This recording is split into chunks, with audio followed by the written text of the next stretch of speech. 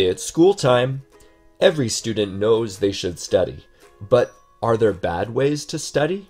How do you know the best way to help your brain learn new information? We're going to look at 7 tips for how to study well. Let's get started. Sometimes a student is nervous about a test and spends hours and hours studying the day before. Actually, this isn't the best way to study. Break your study time into small chunks. For example, take that same 3 hours and split it up into 6 30-minute chunks of studying over several days. You still spend the same amount of time studying, but small, consistent chunks help your brain remember the information you're studying longer. When is a good time to study? It's usually not a good idea to study when your body and your brain are tired. Losing sleep by studying can actually negatively affect your memory and reasoning for up to 4 days. Find a time when you are fully awake. Also, keep the same study schedule. Choose a good time to study and do it at the same time every week or every day. Your body and your brain will get used to studying at that time, and studying will actually become easier as your brain and body prepare itself automatically at that time to learn new information. What about music?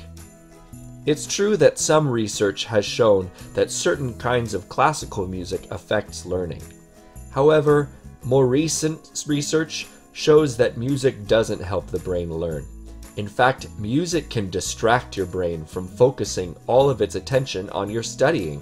So take a break from the music and try some silence. What about goals? It's important to have goals when you study.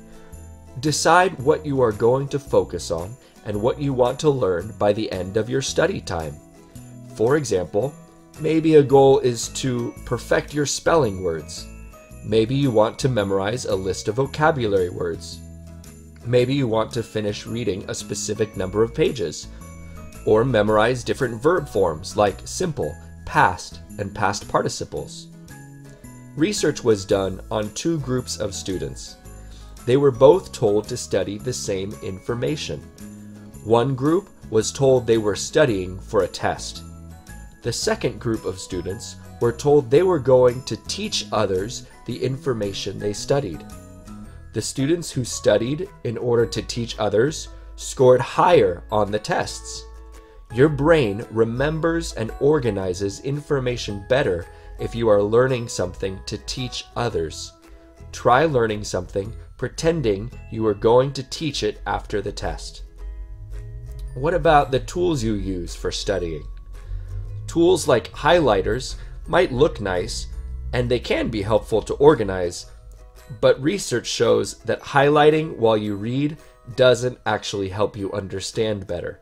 And it could even distract you from the main idea or connecting ideas.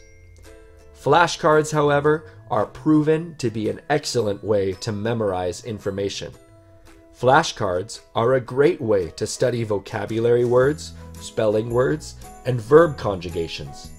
And you can use them during your scheduled study times or during off times like a bus ride home. Practice, practice, practice. The more that you practice your English skills, the better you will become. This is true with writing. If you know you will be writing for a test, practice writing your paragraph or essay multiple times. After each draft, read your work and make any changes needed. Then write it again. Keep practicing writing until there are no more errors to fix or changes needed. Practice can help for tests too. Use your book or worksheets from the teacher to practice questions for a test. Go to the computer lab and practice grammar on one of the computer programs. The more you practice, the more you will improve. So where should you study? Research shows that finding a special place to study every time helps your brain and body prepare to learn new information. Make a space with all the supplies you need for studying, so you don't have to spend time finding anything when your books are open. And make sure your study area doesn't have distractions like music, your phone, or Facebook. Well, I hope you enjoyed these study tips. Now you are prepared to study better than ever. Good luck!